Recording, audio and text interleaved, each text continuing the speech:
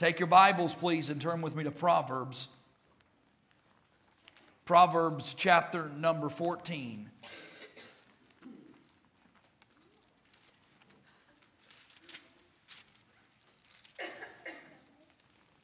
Find your place in Proverbs chapter number 14 and verse number 4.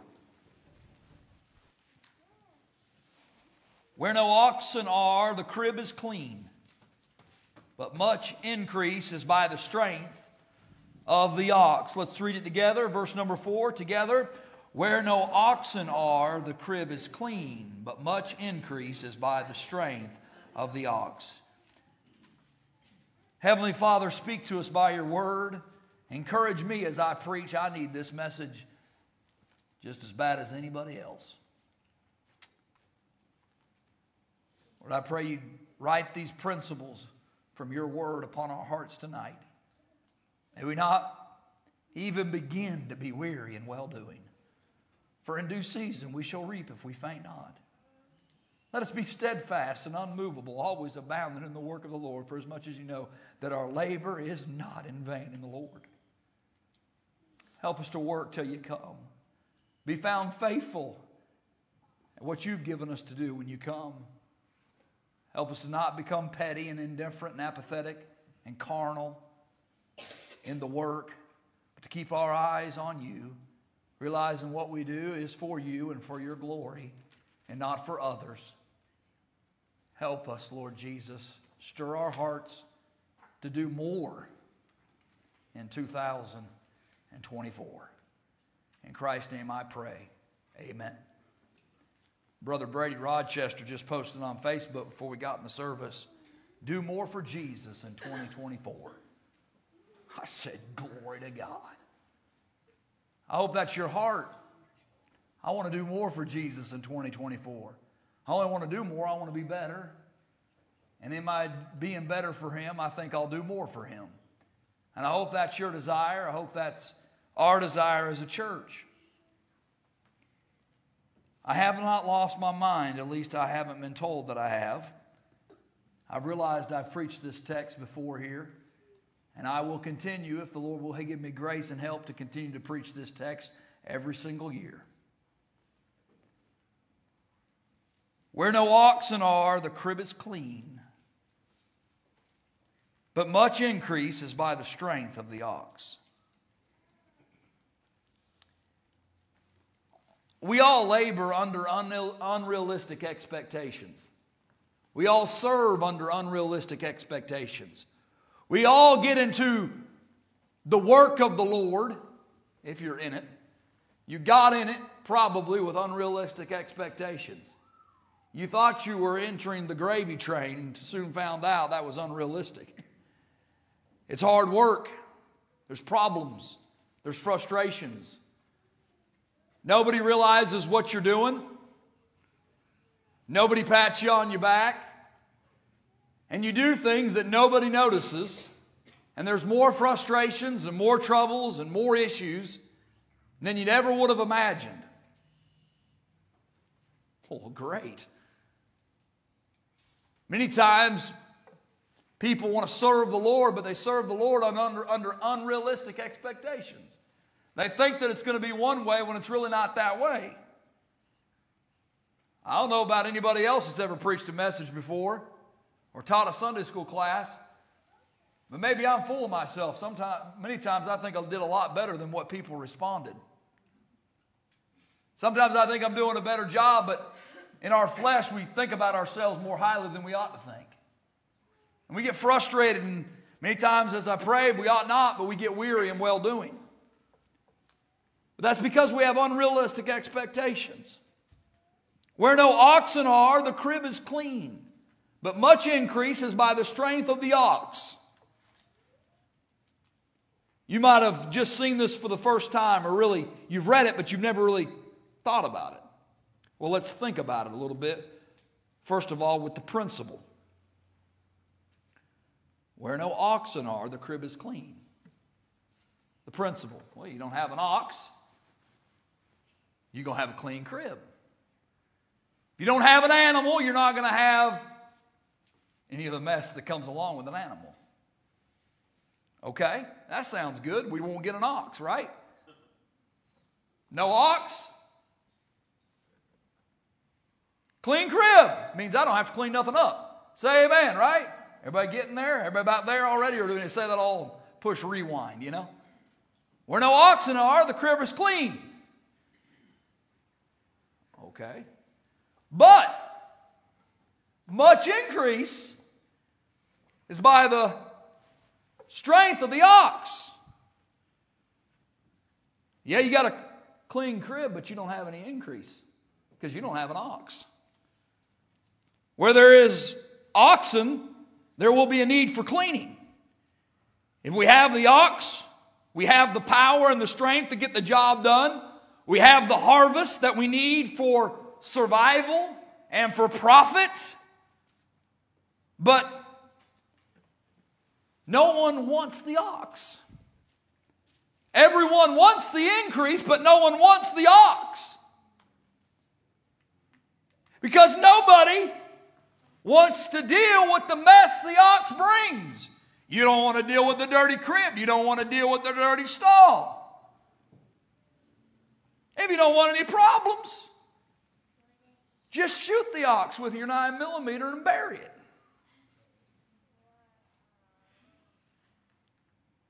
And you won't have any increase either. You won't have anything to show for it. Just go ahead. Be sorry and be lazy and not pay the price to do the work. You won't have anything to show for. That's the principle. The message is keep the ox and clean the crib. Keep the ox and clean the crib. Okay, you could say, well, I don't want the ox, okay? You don't have to deal with the everyday maintenance of cleaning the crib, but you won't have a harvest and you'll go hungry. And you won't have any profit. My wife the other day, I've been around the house a little bit more than normal. I'm about to go stir crazy, y'all. Y'all pray for me. It's been so good to be around the family and the kids, and we've just done the most frivolous things and just done things together. It's been such a joy. I have enjoyed it, but I am about to go stir crazy. The other day I walk outside. April's got 2 wheelbarrows. She's got one. She's in the backyard in between the swimming pool and the back porch, and she's got a wheelbarrow like this and a wheelbarrow on top of it. She's turned it upside down like this, and she's pushing this thing. Both tires are flat, and she's trying to get this over somewhere. I'm like, what are you doing? She said, I don't need your help. Just like that, Miss Johnson. She said it just like, I don't need your help. And I said, what are you doing? She didn't want to tell me what she was doing. And I said, this could be trouble, brother buddy. And she's toting this thing. I said, well, look, let me help you air up the tire. Then we couldn't get the pump to even work, and we're just pitiful, you know. We can't get air in the tires. And I said, what are you doing? She goes, I got to clean out the chicken coop. Oh, good grief. Good grief. Hadn't been cleaned out in a while. I mean, it was this thick and just scooping. The corners were worse than everything. Down where you walked and everything, it was pretty good, but the corners were bad. Who's ever had chickens before? Raise your hand. Oh, make a mess, right? And I knew I was preaching on this text, but she didn't know I was preaching on this text, and I'm thinking, yeah, you want chickens? Well, let me tell you about chickens for a little while. They're great. I love me some good chicken eggs. Amen, isn't those good? And bake with them, have them right there for you, and sell them from time to people, and you're not making any money off of them, I promise you that. It's not worth it if you're an entrepreneur, it's not the thing to go for. But you can get a little bit of change on the side and stuff like that. Let me tell you about chickens. If you want chickens, you got to clean up behind them. I hope this isn't too vulgar for some of y'all. This might hurt your feelings a little bit, but they poop all over the porch. They're all over the place. So many times I get so full of the Spirit when I step right in their mess. You know what I mean? I love you, April. I love you so much. You're my bride. You're my darling. I love all these birds and all. Oh my. No. But I like them eggs, don't I? She likes those eggs. She likes having them right there. I like that my baby's going to go out there and they got to stick their hand in there and grab them warm eggs. And They're all named, every last one of them. I wouldn't begin to tell you what their names are, but they know all their names. And they're the joy of the place. They're fun. I'll go to the car if they didn't get put up in the morning, and at 6:15 they'll follow me to the car like I've got chips or something that I'm going to drop so they can snack on them. They're just little pets, and they're enjoyable. But you got to clean up after them. We wouldn't enjoy chicken eggs. We wouldn't enjoy the joy of those chickens being on the property and our children playing with them if we said, get rid of them. Shoot them all with a 22. She says. No, we wouldn't do that. That's agriculture. That's farming. We had pigs, right? You want me to go there? I'm not going to go there. That's a mess. That's a mess for sure. But you got to deal with them every day. And now we're wanting some other animal. We've already got enough things that poop in peace. Amen. And now we've got another animal. But you know what? If we're going to get that animal, we're going to have to pay the price that it demands every day to get the what? The increase. Right? And that's the way in everything in life. You've got to realize, hey, if I want the increase of what this is that I'm maybe purchasing, buying, getting in my home, whatever it might be, I'm going to have to pay the price that it takes to maintain it and keep it up. And we're going to get a little more spiritual as things go along. But it's even that way with your family. You want good and great children, godly children one day? Well, you've got to pay the price every single day of the week to pray with them, to love them, to nurture them, to teach them the Word of God, to bring them to church. They just don't grow up with a tender heart and want to do whatever God wants them to do when they're 19 if you didn't put the price in and pay the price when they were younger. Say amen. It takes investment. You've got to pay the price. You can't just say, forget it. If you do say, forget it, you'll have heartbreak one day. I remember as a boy, Mom and Dad teaching me things, especially a mother. A mother teaches so much. Dad comes in as the big hitter, right? But Mom teaches you every day. And I remember the little things my mom would teach me, the craziest little things that you could ever imagine. She'd teach me. And still those things are instilled into my life. And those weren't easy things to teach. It was monotonous sometimes, I'm sure, to her, and laborsome. But she taught me as a little boy.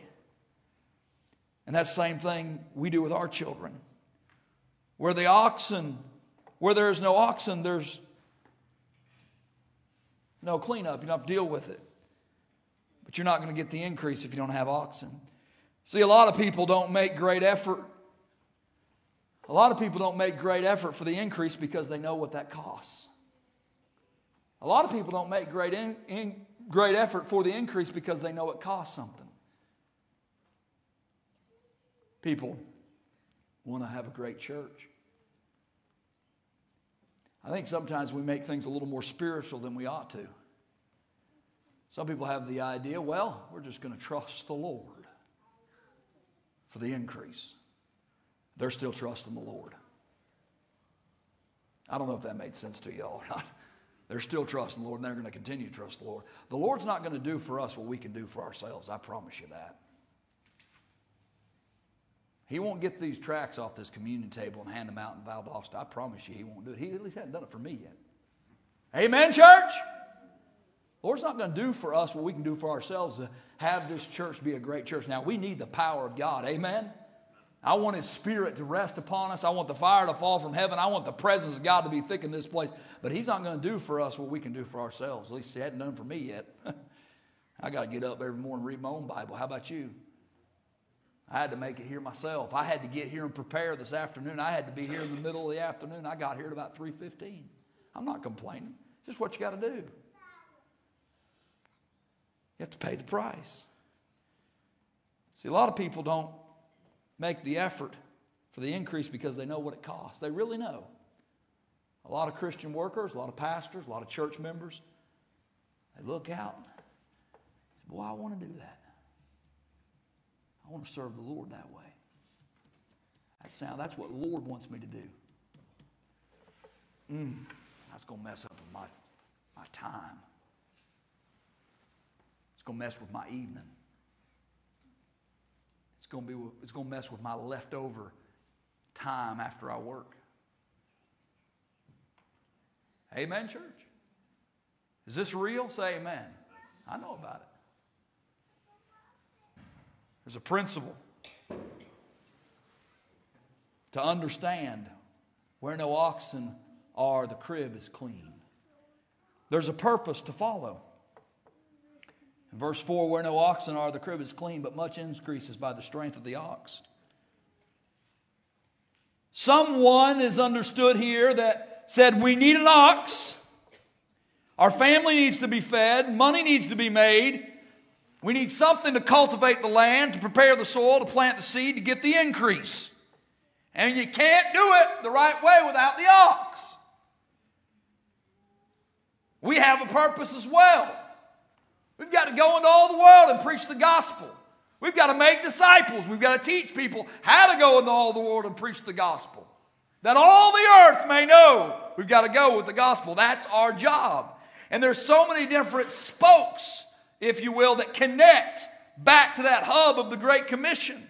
That radio station is a spoke to the Great Commission. The Sunday school classes are a spoke to the Great Commission. These services are a spoke to the Great Commission. When we go to the nursing home, that's a spoke that goes to the Great Commission. Anything that we do ought to be attached to the great purpose of going into all the world and preaching the gospel. We have a purpose, and in fulfilling that purpose, there's different spokes. There's different things that you have to do. I have a stack of cards right here. This stack of cards represents every first-time visitor that's ever come to Bemis Road Baptist Church since I've been a pastor. How about that? Isn't that neat? I think you'd want to see that. There's more than that because some people don't fill out a card. They must have thought I was ugly, so they just left it in their pew. This is all of them right here. We wouldn't have to do this. Had to get these designed. I'm just talking to you. Had to get these designed. Had to think about it and how we're going to set it up and what it's going to say and whether we're going to rip it off or not rip it off or whether it's just going to be one piece. And then we got to make sure they're always in a spot where people can grab them. Then somebody puts them in a bag. You don't know who that person is. You might. They got to be put in a bag. They got to be in the right spot so an usher can grab them and hand them to people, and then they take them out and welcomes them. And all that goes into that to make a person that comes to church for the first time, make them feel that they're loved when they come to God's house. And maybe that'll soften their heart, and when they hear the word preached, it'll do something in their heart. I don't know, right? Does it matter? Yes, it matters. Glory, hallelujah, it matters a lot. That's why we did it. But this takes work. One day we'll have to order more of these and spend a couple $100 more to print a bunch of more of these, and we'll gladly do it. And then I have somebody that hands me these, and they put them on my desk, and then guess what I have the opportunity to do every Monday morning? I write somebody a card. Whoever got one of these cards as a first-time visitor, you got a card from me because you filled this out. Raise your hand. Look at those. Look, pick those hands up. I want to see them. You got one. You filled it out and it was sent to you. I'm sorry if I didn't get one to you. Maybe you were one of those people that thought I was ugly. Maybe you thought I was ugly, Miss Amy. She thought I was ugly. but you fill out the card Monday morning. And then, you're busy and it's Tuesday. Oh, you got to get that filled. Oh, and I got to go here. And then it's by Wednesday. And you got to get that person you fill out. What are you talking about? It takes a little bit of work. But that little thing makes a big difference. There's little things like that you have to do. Why? Because there's a purpose to follow. Someone has to know that that's done and follow through with it. Someone said to me, when are you going to start a bus ministry? Don't be fooled. All my heart wants to start a bus ministry. I want to go get little kids and pick them up and give them an opportunity to hear the gospel for the first time because their mommy and daddy would never bring them. I want to do that. I think God wants us to do that. You don't need a bus to do that. You can use your 4 on wheels to do that. And when I see people start bringing kids to church, to children's church and Sunday school, we'll buy a van. And then we'll buy a bus. But if you ever think I want to start a bus ministry, you're looking at them. Put the yellow buses out there. Let's bring the kids to Jesus. I'll tell you what, that sounds exciting, and it is exciting, but that's called a lot of work. You want a bus ministry? You'll have increase, but I'm telling you, you're going to have some dirty cribs. The dirty cribs, are they worth it? Oh, yeah.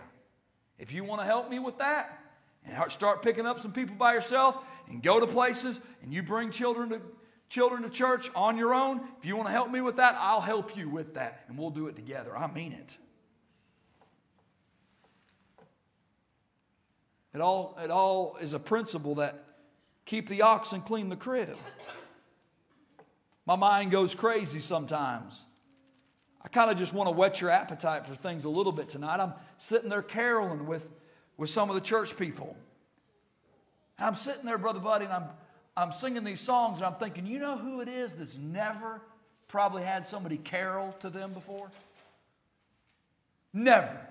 Now, there's widows that need carol to. There's elderly folks that need carol to. Yes, we can continue to do that, but you know who's probably never had somebody go Christmas carol, sing a song to them, and tell them Merry Christmas, Happy New Year, and hug them? I bet you Jimmy Burt has never had somebody sing Christmas carols to him before, but he's probably organized somebody to sing Christmas carols to somebody else. Amen? Hey, that'd be a great joy to go sing to pastors and Christian workers. Whoa, somebody showed up at my house. I was the one doing that years ago. Well, what's that going to take? It's going to take a price. It's going to take time. It's going to take effort. There's a purpose. Why do we have a Jubilee? By the way, I want to make something clear. We don't have a Jubilee because we have a radio station. We'd have a Jubilee if we had Bemis Road Baptist Church. And we'd have one just like we're doing it for Bemis Road Baptist Church. Just a good thing we got the radio station as well to make it even better. Because I have the Jubilee to encourage churches and pastors to keep going on for God. It's a fellowship to come together. I don't have the Jubilee. You might have thought that I have the Jubilee because of the radio station, but the radio station is not the end. It's the Great Commission, and it's edification of the saints. This is why we have the Jubilee. So pastors can come here, stay, and we put them up for a couple days, and they enjoy fellowship they never would enjoy before, to encourage pastors and preachers and full-time Christian workers. Why do we do that? To fulfill the purpose God's given us to fulfill. To encourage men that are on the forefronts to go into all the world and preach the gospel. There's a purpose that needs to be fulfilled. Number 3, there's problems to be encountered. Where no oxen are, the crib is clean. It's clean. Meaning if you had an ox, you would have a dirty crib. But much increase is by the strength of the ox. If you're going to accomplish anything for God and His will, you're going to encounter problems and issues. And I don't mean to sound like I'm whining. I'm just trying to be transparent. And I'm not asking anybody to fix these things that I'm talking about. If you'd like to, help yourself. You walk down the hallway, and as long as you've got a building, you're going to have lights that go out. There's a light out in the end of the hallway right before the nursery. Who saw that light that was out at the end of the nursery? Anybody see it? You don't want to raise your hand, do you? I can tell you how you'll never have any problems. I can tell you how you'll never have a dirty toilet. I can tell you how you'll never have a dirty church. I can tell you how you'll never have mint wrappers. Well, don't have mints. But you like the mints. That's increase to you, so we're going to keep the mints. I can tell you how you'll never have to vacuum in the bookstore. Don't have a bookstore. I can tell you how you'll have less trash around here. Have less people, have less meetings. I noticed when we had revival, Brother Jeff, 4 days in a row, I said, good gracious, this place is dirty. And the Lord reminded me, that's a good thing, it's dirty. When I see trash on the ground, I don't get mad. The Lord reminds me by His Holy Spirit, praise the Lord, it's dirty. Praise the Lord, there's trash. Now, we ought to respect the house of God, amen? You understand that? And everybody that cleans this property, they're probably not going to say amen right now, but they're saying amen deep down in their soul, right? We ought to respect it. But there's always going to be problems to encounter. There's no problem-free solution. As long as you're going forward for God, there's going to be a cross to bear. There's going to be cleaning up of the ox. I wonder sometimes if God is not watching to see if we're willing to keep the ox and clean the crib and pay the price because He's worthy. I wonder if He's looking down and saying, I wonder if they're going to go the extra mile. I wonder if they're going to go a little further for me, knowing that it's going to cost them a little bit more, knowing they're going to have more problems and more frustrations. Are they going to keep on going for God? I think the Lord looks down on me sometimes, looks down on you sometimes. You say, are they going to go a little further? Because it's going to stretch them a little bit. I guess sometimes these messages like this is as much for me as they are for you. I mean, I don't want to become the guy that whines all the time. I want to be a man and man up and say, I'm going to do what it takes to get the job done no matter what. Sometimes you start, pity me, pity the preacher. I hear all these, I almost said something I shouldn't have said in the pulpit. Not a real bad word, but just not something. You ought not be crude in the pulpit. Amen? Michael, don't be crude in the pulpit. Ought to be decent. Like, I can't stand somebody being crude in the pulpit. You wouldn't want somebody to be crude in your home, would you? Ought to be crude in the pulpit. People use words in the pulpit they shouldn't use. But I see people post things on Facebook about preachers. Preachers preaching. Preachers posting about preachers. It's almost like this. Hope I can say this right so you'll understand it. It's like pity us. We're preachers. We got it so bad. We're a preacher. Everybody treats us wrong. We're preachers. Who knows what I'm talking about? Maybe you don't see it because you don't got as many preacher friends as I do. And I'd like to just post one day. Wake up. Welcome to the ministry. There's no painless way to serve the Lord Jesus Christ. Amen? Wake up. Go work a job. You'll get your feelings hurt there too, bucko. Amen? Go work a public job and welcome to the real world where they'll cuss you, make fun of you, and they won't treat you. Hey, all we are as God's servants is just that, God's servants. And we're going to be mistreated. And my forefathers and my heroes of the faith were martyred for Jesus Christ. Get past yourself, bucko. Oh, poor preachers. Everybody's not treating them right. Go work a job for one day of your life. You'll find out real quick what it means to be a real man. I'm glad I worked a public job and still work a little bit of a public job right now. It taught me a lot about real life. I don't regret that at all. That's the unconscious preparation of God in your life. But sometimes what we get in the ministry, those that really get into it, we get this unrealistic expectation that everybody's supposed to parade over us and supposed to praise us and supposed to glorify us, and we're supposed to get all this sort of congratulation. We're supposed to get crowns every week for doing what we do. We don't do it for one another's praise. We do it for Jesus Christ who died on the cross for us, and one day, if we don't do it for other people and we do it for Him, we're going to get a crown in heaven and we'll be able to worship Him with it. Amen? We have unrealistic expectations. I start with myself. The ministry that we do, if it's for Jesus, it's right. Whether it's picking up paper, putting up banners, sweeping the floors, cleaning this, cleaning that, calling the sick, texting the discouraged, going to the hospital, whatever it is. A lot of those things will never be noticed by man, and who cares if they notice or not? We're doing what we do for Jesus, and we just got to say, keep the ox and clean the crib. Nobody ever told me that picking up paper was part of the ministry. They're not going to teach you that at Bob Jones and Crown College. They're not going to teach you that anywhere you go to Bible college. And pick up paper. Picking up paper is just as important as preaching sermons. If you're not willing to pick up paper, mow the grass, or do whatever it takes, you shouldn't preach in the pulpit.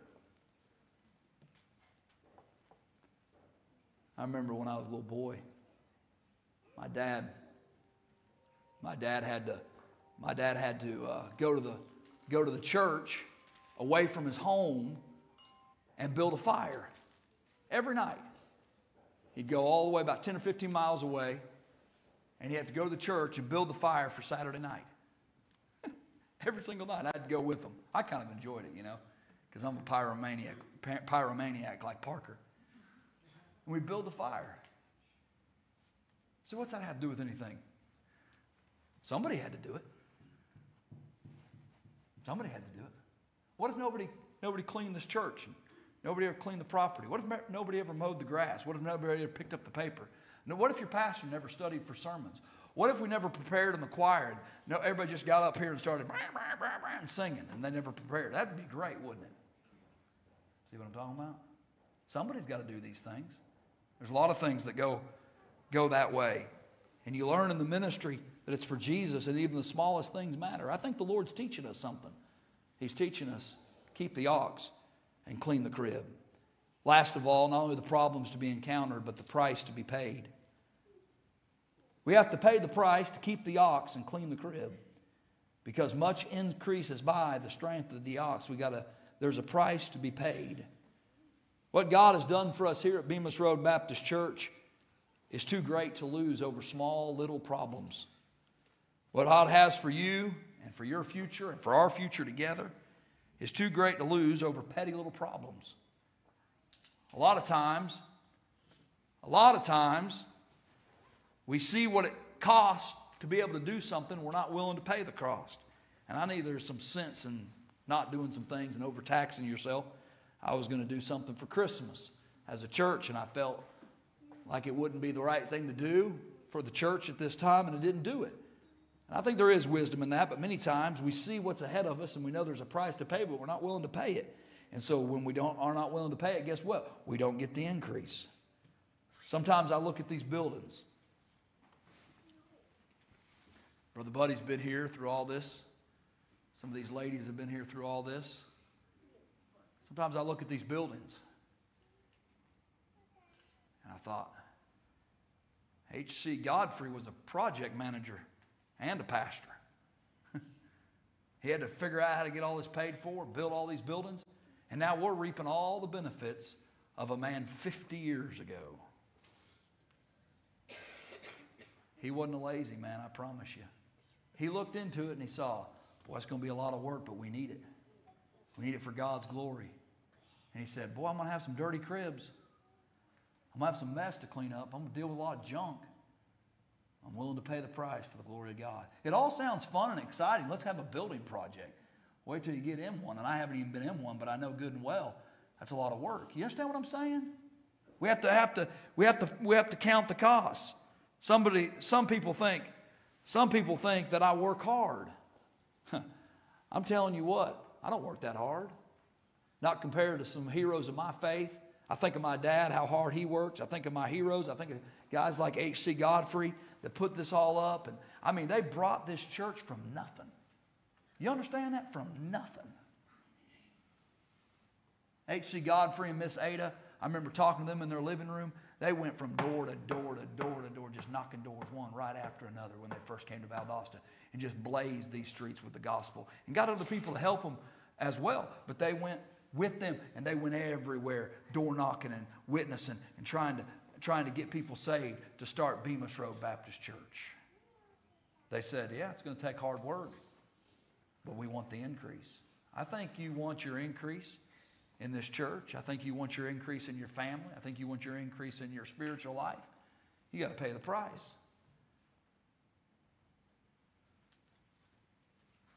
All churches aren't the same, and all Christians aren't the same. I'm looking at all kinds of different Christians here. Say, we're all saved, but we're all different. You'll be somebody different as a Christian next year this time by the price you pay to put into your Christian life.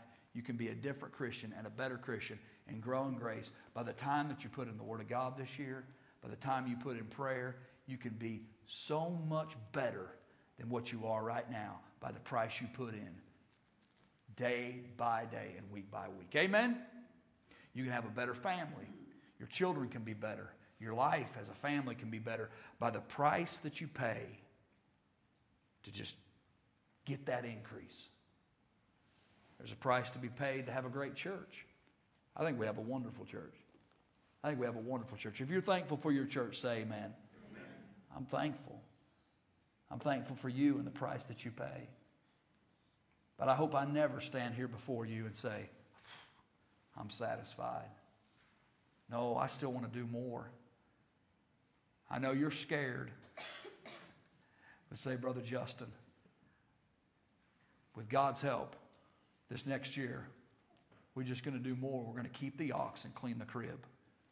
We're going to go on for God. Will I get in there with you? I hope that I will. And I trust that I will. But I need some people that will say, I'll clean the crib. I'll do the dirty things. I'll do the necessary things to let the church go on successful. Let the church go on prosperous in the years to come. There's a price to be paid. I think all of us want the product without the process. We want the product without the process. We want the increase, but we won't want to deal with the dirty cribs of the ox. I think we all want the chicken eggs, but we don't want on a Saturday morning to clean up the chicken coop. Clean up the mess, wheelbarrow after wheelbarrow she brought out there. Just mess. How about that? I think we all want a great Christian life, but there's a price to be paid. I think we all want a great church, but there's a price to be paid. We've got to pay the price. Get on our knees and clean up the messes sometimes. And I'm not just thinking, I'm thinking all along, just pay the price. So we say together tonight, as I've just kind of talked to you a little bit, we say together tonight as a family, as a church. This is a family. This is a church. We say together tonight, we're going to keep the ox and clean the crib because we want the increase. If you're confused, the increase is souls saved. The increase is families changed. The increase is lives added to the ministry, laborers added. Keep the ox and clean the crib because we want God. We want God's increase. Last year this time, there was 30 people here on Sunday morning. 30 to 35 we averaged. And right now we've got more. And it's not all about numbers, but right now we've got more. We've been averaging about 50 to 55 on Sunday morning. More like 50, probably closer to 50. But as we increase, we add more people, guess what? There'll be more problems. There'll be more issues as we go forward. You add another ministry next year, guess what? Add another ministry in the next year. Somebody else takes it on. It'll be an increase, but there'll be a price to be paid. So you have to realize that. Are you willing to pay the price because Jesus is worthy as you move forward for Him? Let's keep the ox and clean the crib. Every head bowed, every eye closed. Let's stand together.